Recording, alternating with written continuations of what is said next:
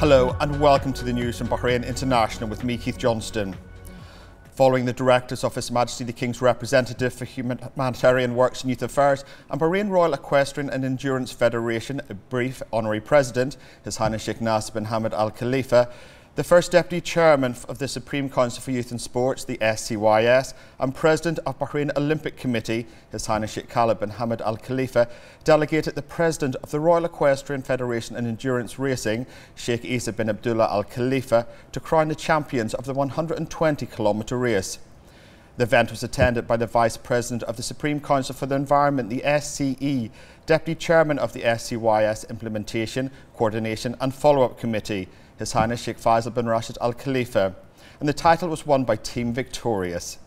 On this occasion, His Highness Sheikh Nasser praised the support of His Highness Sheikh Khalid for the championship, which achieved many successes, and emphasised the great development witnessed in this sport, which is reflected in the international participations.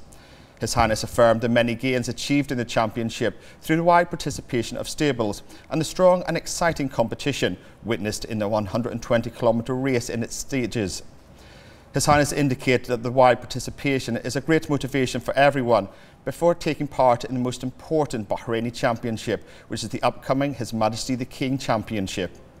Sheikh Nasser congratulated the winners of the race and expressed his appreciation for the efforts of the members of the committees working in this event and praised the wide international participation in the race. For his part, His Highness Sheikh Khalid expressed his appreciation for the continuous follow-up and support of His Highness Sheikh Nasser to the sport of endurance, praising His Highness for the success of the championship in terms of organisational and technical aspects and the distinguished level presented by the riders throughout the tournament. His Highness Sheikh Khalid indicated that the championship has achieved many distinctive gains and witnessed a strong and exciting competition among the participants in the 4 stages of the race, praising the efforts made by all committees in preparing for the Khalid bin Hamad Championship race and the upcoming races.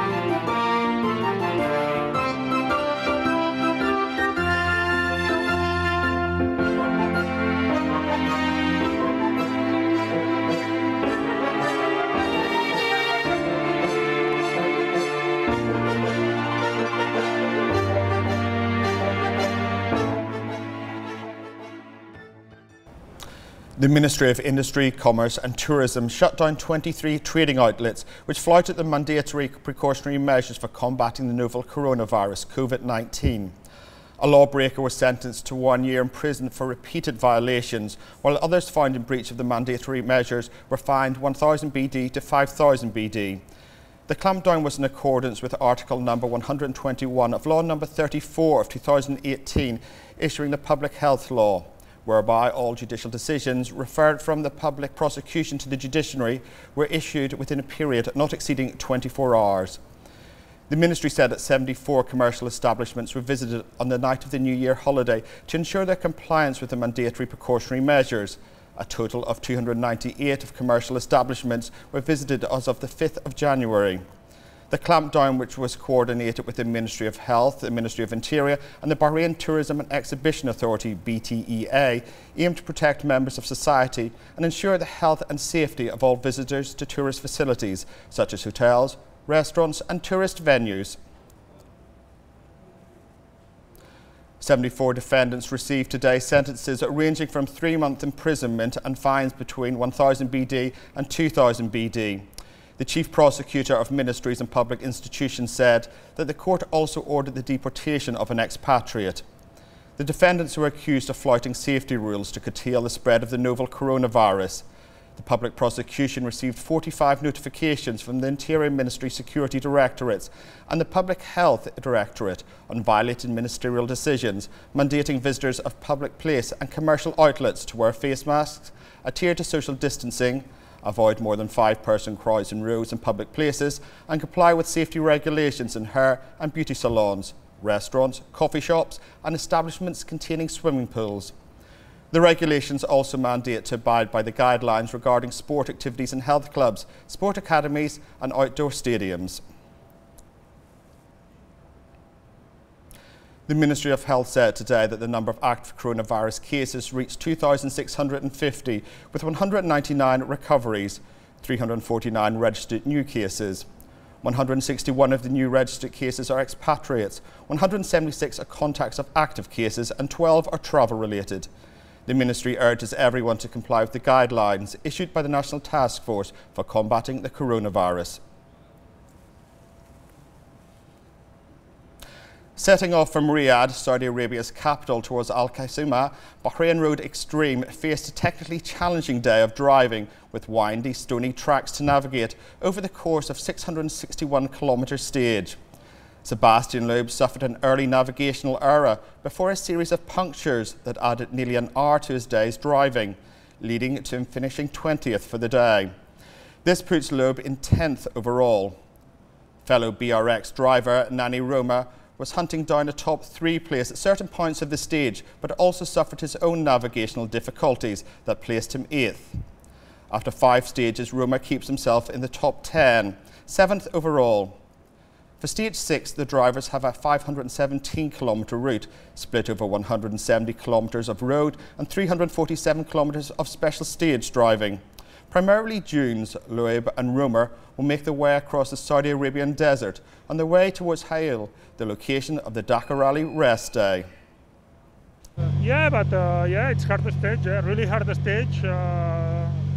We are lucky that we rain in the sun. This means the dunes are hard, but these dunes in the hot conditions, it will be sure hard. But yeah, it was a hard stage, a typical hard rally Dakar stage. In the beginning, really difficult in navigation, but yeah, it's part of this game, it's part of the cross country. We are happy, day by day we improve, we learn about the car, many things. This means that, yeah, we are happy. We are happy about the race, and for us the most important is every day to improve something, to increase our speed, and from the moment we are happy. Yes, it was a complicated and long stage. We made a lot of mistakes in the navigation. We lost around 1 hour, I think, searching tracks and waypoints. So it was a bit boring at the end. On the driving side, it was okay. I had some puncture, but for the rest, it was no big problem. I tried to keep a good rhythm. I think the rhythm in the stage driving was good, but we lost a lot of time in the navigation.